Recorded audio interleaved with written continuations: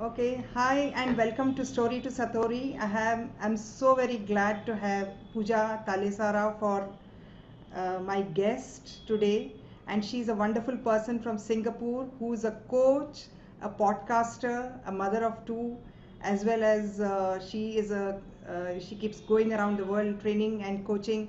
So also an OD specialist. So I would like to hear from her how her journey has been so far and what made her to get into coaching.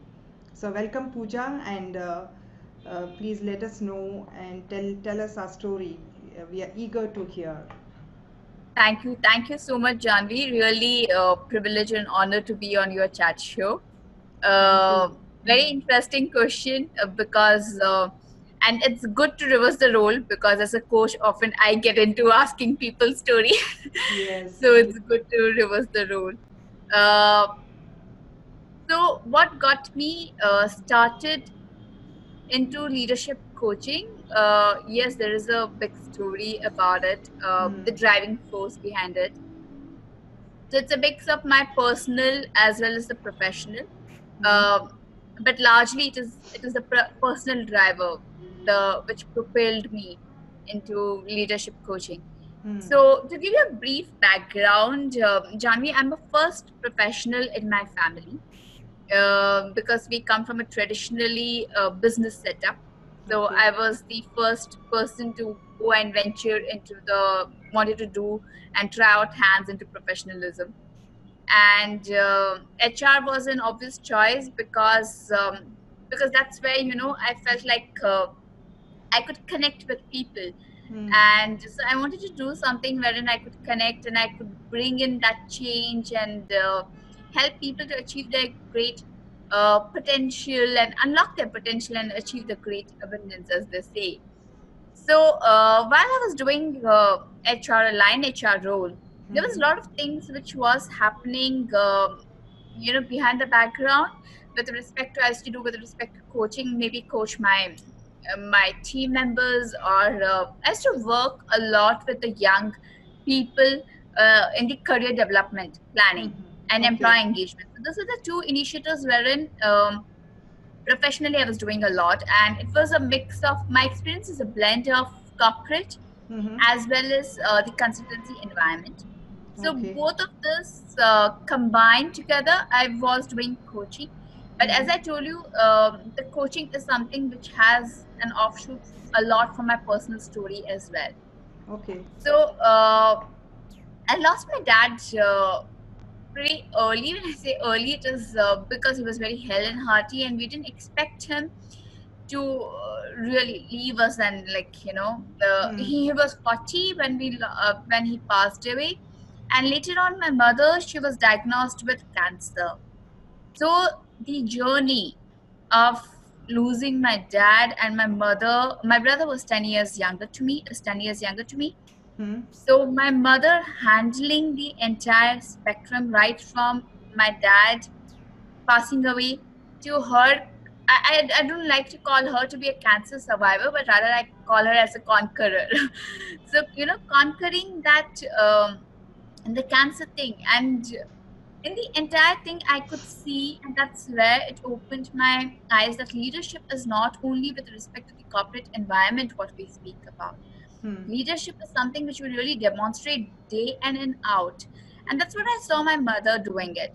It was a lot of her personal mastery, her inner control over herself, that yes, I have to ensure, I have to pass on this thing for my kids. And that's where it was an aha moment for me. That's where I found the mojo of my life, that yes, personal leadership and personal mastery is something wherein I want to dedicate, and this is where my passion is. So my entire model itself is based on inward excellence leads to outward Okay. excellence. How So old were to you at that time, Pooja, when your father passed away? And so can you when tell my us, father the age, because we would like to know when do children really make these kinds of, something happens and circumstance, environment, and then you make one decision in life, unconsciously, and then probably you realize it later in life when you got into HR. But how old were you when your father passed away, and when your mother also so got cancer? Yeah. So when my father, so Janvi, first of all, this were the two main drivers. But yes, there was Hmm. a lot of series of incidents which got me into it. As Mm-hmm. I told you, I'll come to your question that when my father Right. passed away, but I'm Yes. just right now in the flow of thoughts. Um, so as I told you that I was the first professional in my family. Hmm. So like when I was been, so we were from Rajasthan, and when I came to Mumbai, so my mother and my dad, they didn't know English, and when I was then in school, the very first day when I had to go and I was speaking, Hmm. I was like, oh God, I just can't, I froze. Hmm. And I was so passionate to go and speak in public speaking and everything, but I couldn't because of that language barrier. And that's where when my mother was, she was like continuously propelling me that there is nothing. Sorry, just a sec. It's my daughter. She's at home, and Yeah. today, Say hello because without kids, this world is not yeah. complete. We need So to say hi. it's my daughter. Probably she Yeah. just wants to come and say hi. Okay. Hi. Hello. What's her name? Yeah, her name is Yashna. Yeah. Okay. Yeah. Alright. So I'll just probably get her once on the stay and just let her say hi so that she goes and she Yeah. knows. Yeah. Of course. Alright, thanks, Yashna. Hi. Yeah. Sorry for Hmm. that, but I think that's the Yeah. challenge what we That's face, okay. That's perfect. Yeah. being a Yeah. mother and being an Hmm. Hmm. entrepreneur and professional. Alright. So when on the stage I couldn't speak, and that's where when my mother she said that you have to not look at your limitations, you have to look at the possibilities what Hmm. you can. And so that seed of like that you can't be everything, but whatever is there, your strengths, you need to really explore it. You need to Hmm. look at the possibilities and opportunities. So that seeds have been sown, those were planted at that Hmm. time itself. And coming to what was my age when my dad passed away, I was 22. 22. Okay. Yeah. Young, right? That is a, you Yeah, I understand? was Yeah. 22, just Hmm. passed out from my MBA, doing my first assignment, and that's when he passed away. I'm really sorry.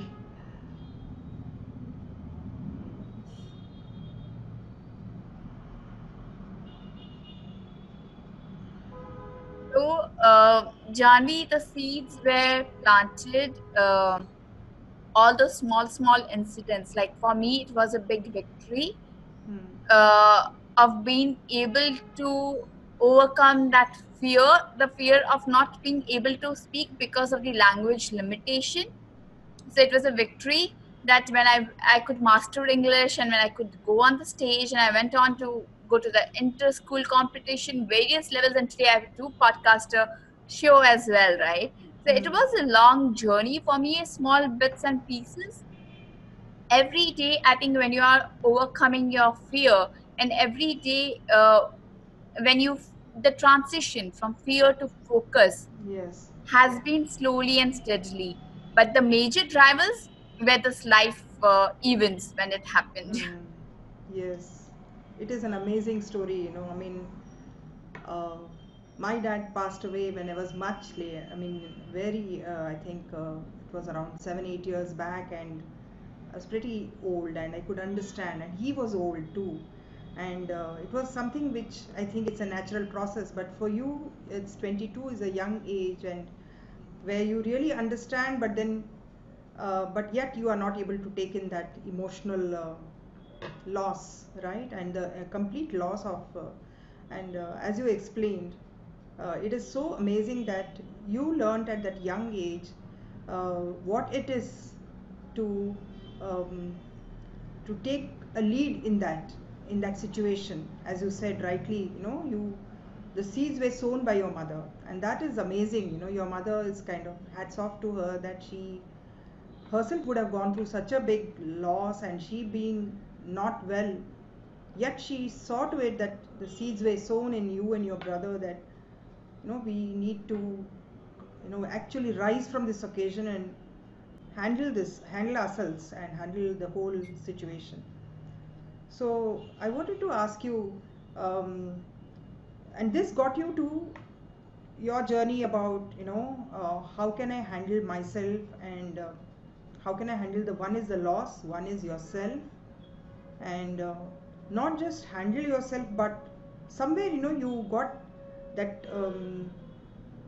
There was a spark in you, of course, but then that got ignited, and you saw that you have the potential to be a winner in the situation, not just kind of manage the show, but take the lead and see that you can actually transform so many people. So tell me about that. I mean, when did that start in your life, and how did you take that forward? I mean, that was something I'm still trying to take it in, because it's so easy to just put it in words and listen to that, and get the data. I would call the story the data. My this is program is story to Satori. So that is a story. That's the data. But then actual learning happens when you take in, and you actually absorb it in a way that you're not uh, blown away, out of proportion, but then you are actually balanced, you are grounded, and you can actually take control of the situation. You use certain words. I wish I had written those words. I wish you remember it still. One is, of course, you have given me, I think, today is something which is very awesome, because it's going in for me, and it is actually getting absorbed, and it's such a nice enlightening situation here right now, Pooja, and pretty overwhelming at the same time. I want to others also who are watching this program, to understand that a human being goes through so much, and there are many ways to deal with that. One is, of course, to get kind of bogged down by that whole situation, get overwhelmed, and get carried away by our emotions, because 22 is a young age, right? Especially in our culture in India, and we have our fathers, so much of our concern coming in. It's like a big shade under which we are protected, and we have so much of love coming from that. So how did you go about, and get into this kind of a person who has blossomed into such a nice holistic individual? Because when I read you're talking about wellness, you're talking about parenting in your blogs, and you're talking about leadership, you're talking about you're doing so many things which I'm sure is going to transform a whole lot of people there. So why don't you talk about that and tell us, share that journey? So, Janvi, yes, it has been a journey of transformation each day, because it has been a journey of transformation when I say from fear to focus, That is the Uh, word, yeah. yeah, from feeling like, why is it happening to me? Am I not good enough to be blessed with good things? To focusing and being, not letting the other people be your yardstick, but each day striving to be a better version of self. So it has been a journey overall. Yes, I would say a journey in the thoughts, in the beliefs, and that's what it comes into your action. Because I always my various life scenarios, what I have been thrown to, or what has been my growth learning curve. So they have taught me that. It is only 20% which is something which is not in your control, but 80% it is your mindset. You Hmm. write in your stories here, and that's what it becomes your reality. So when I lost my dad, obviously I was like shattered, and I was like, why the hell it had to happen to me? Hmm. I mean, I'll tell you very honestly, the very first thought was, there are so many age, I mean, with all due respect, But there Yeah. are so many age old Hmm. people, I mean, who have Yes. really passed on their age and who are like, why is this happening only to me when my mother needs my dad, my brother who's 10 years younger to me, we need him so much. Why is it Yes. happening to me? And that's the time when you see sometimes, that's the time when you realize that in life people are for either for a reason or for a season, because you see that people start changing. Sometimes they start distancing yourself, and the entire thing got me. So one is you mature chronologically, Hmm. and second thing is you mature mentally fast. So I Right. got matured mentally very fast because Hmm. of all those things. But in the entire thing, there used to be a constant fight which used to happen mentally for quite some time. Hmm. And I saw it resulted into an angry Puja, a Puja who Hmm. used to be like very angry Puja, who wouldn't trust people easily. And that's what not I was.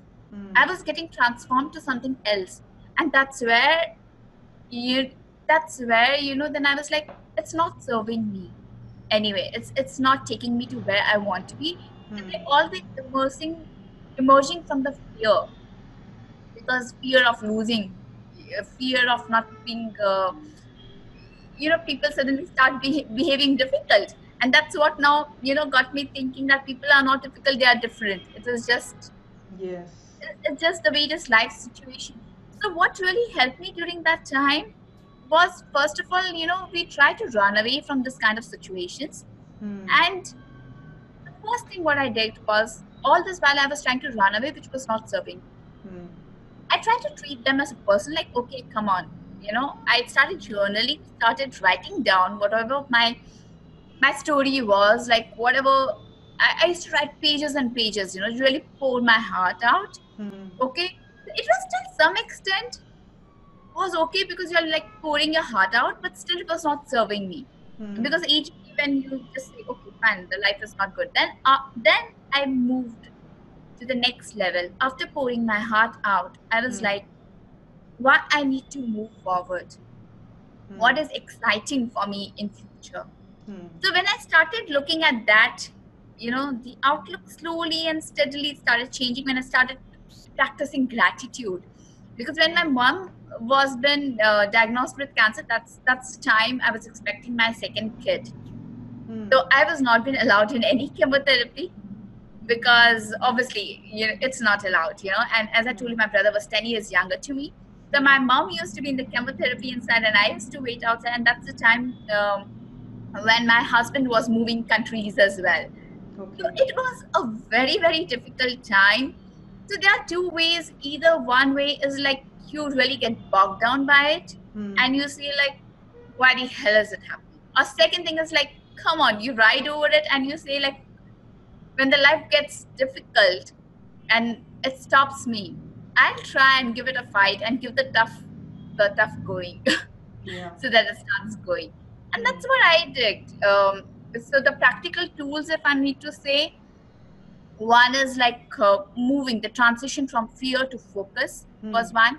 Second was writing down. The third one was expressing the gratitude. Hmm. And the fourth thing is, which has some linkage to the first point of fear, is Hmm. sometimes, there are situations which are not real, but you build it in your mind because of Yeah. that fear. Absolutely. There's a lot Yes. of stories what we start building in. Yes. So, for example, when my mom was diagnosed with cancer, I was like, oh God, if she dies then? Oh God, if Hmm. she's not going to be with me then? So, Hmm. all those were like emerging from the fear, because I think the fear of losing someone, loved one, Yes. is the greatest fear. If you conquer that, Hmm. I think things. So I started looking at the story, like, writing it down and then trying to see, like, what are the facts and what are the stories what I'm building around it. Okay. So the moment you start, the way you used, you call your stories to be data. So Yeah. I call it to be a conscious transformation which happened to me, a Hmm. blend of science and art in it. Wow. That is awesome because you have being in the HR probably and also person who's done a lot of self work. I mean that is your motivation, right? Each person has their own motivation to grow and achieve things in life, and yours was coming from the space of I'm not going to give up, and I'm going to ride on the wave of how I can, give the tough life, becoming tough with that life of yours. And as you said, the four tools I think all of us need to take heed of is, one is of course expressing through your gratitude, and then writing it down in journaling, because as you said, you could bifurcate, see clearly what is the, I call it data and you call it conscious, kind of consciously attending to what is true and what is reality and what is story, what is satori and what is the story. And the third one was, you started um, what was the third one you said? So You I said four spoke about things: journaling. I spoke journaling, about gratitude, gratitude. First is the gratitude, awareness. You become aware awareness. about your Yes. emotions. Hmm. Run away, Yeah. because you run away, they will keep on chasing you. Then you Yes. express gratitude. The third is you try and look out at what is the story and what is a fact. What is the So fact? you start bifurcating those, Yes. and So then that it's like only happens with the combining and writing. conscious. Pardon? The last one? It's the conscious transformation which happens Conscious when you combine the transformation. three. Yes. It's the conscious transformation. Yes. And the best part you spoke about was the model that you have created, Pooja. I really want to acknowledge you. Fear to focus, right? I mean, it is a coaching model that I think you can create, and I can also follow that model. In fact, I'm already following it, but that is the whole thing. We have fear. Everybody has fear in life. One thing that I think I am taking away from this conversation is, we all have fear of losing, fear of failing, fear of many things, fear of the future. But then if you really look, what happens is, when we are in that fear zone, we just lose our focus of things. We just can't take action at all. In fact, we are in a stuck situation. And we as coaches, you and me, we have helped so many people who have unconsciously got stuck in the situation just because of the fear. And we also go through that as human beings. We are not, we have come from the same Absolutely. source. And all the time, if we can work on that area of addressing that fear like you did, and you wrote it down, and that is something, you're fortunate to have done it all by yourself and without a coach, but not everybody can do that. And when you started writing it down and started looking at that story, and then that the light in that, the wisdom, and all the you could take it as golden nuggets and apply it, take actions in your life. And the best part I liked about you was, you told me about the seeds that were sown by your mother. And somewhere, it was done in a very young age, and those were the ones which manifested when you started growing up. Absolutely. And you could handle all that stuff that we all go through, but it becomes almost like, late age till we realize it, or maybe we never realize it, and we die before we realize these things.